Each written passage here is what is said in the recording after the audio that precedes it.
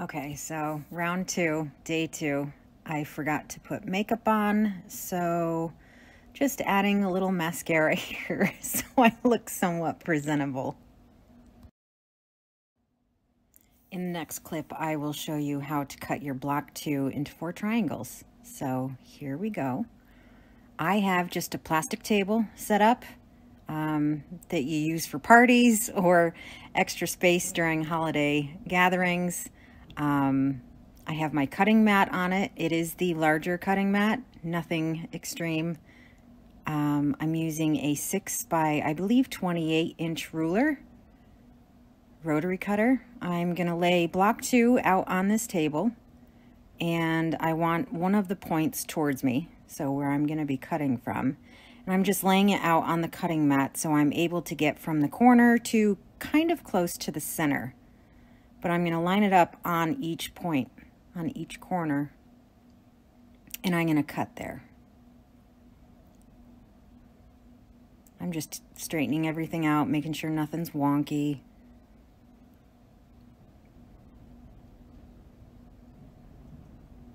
And here you can see my ruler is lining up each point, each corner there. And I'm just going to cut.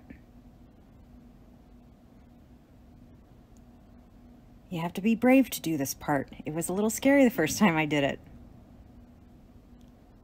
Oh, and yes, I should have put a new blade in my rotary cutter. Note to self for next time.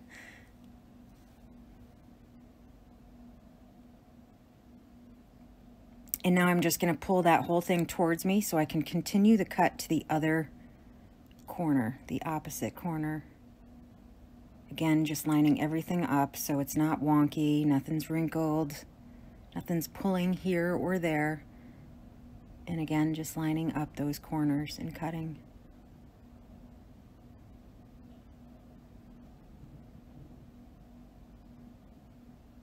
Double checking to make sure everything cut because I have a dull rotary blade.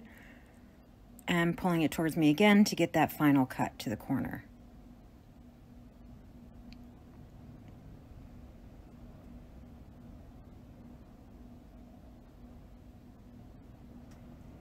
I'm just making sure that what was cut previously is all lining up together, so it's not wonky. And our first cut is made. There's half of your block 2.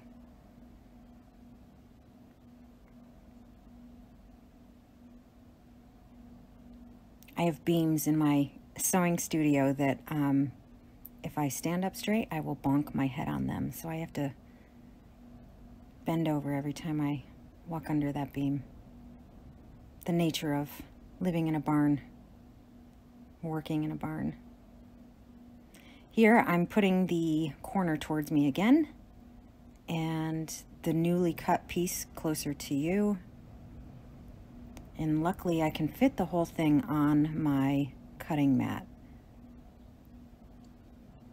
And take note too how when I first start cutting, I will leave my rotary cutter on the mat and just slide my ruler up to the next point to make sure that I am getting that straight cut.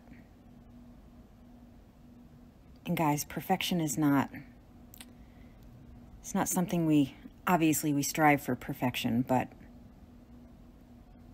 like if you mess this up just a little bit, it's really not going to show in your quilt. So don't be hard on yourself. There are no quilt police, I promise you. And I certainly am not one of them. I sew over pins, okay? So there we have 2 triangles. Those 2 triangles will attach to block 1, to each side of block 1. And now we're going to cut the second and third triangle. Notice again the point is towards me. The flat cut part is towards you. And we're just going to line the ruler up on those corners and cut right through.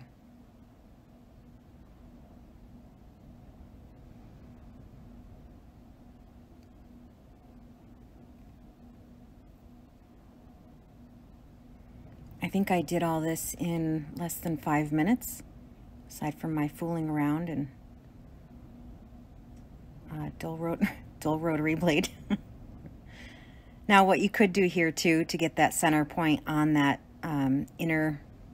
innermost triangle, the green part, you could fold this triangle in half and pinch it to get that crease to show where your center point is. But I feel like my ruler is long enough that I'm able to still get a straight line and be in the center of that little triangle. So I just roll with things. I'm not hugely precise. Everything seems to turn out okay, I think. Obviously, if you have any questions on the Public Square Quilt, how things go together, what kind of fabrics to use, please reach out to me. I will answer any questions you have. Thank you.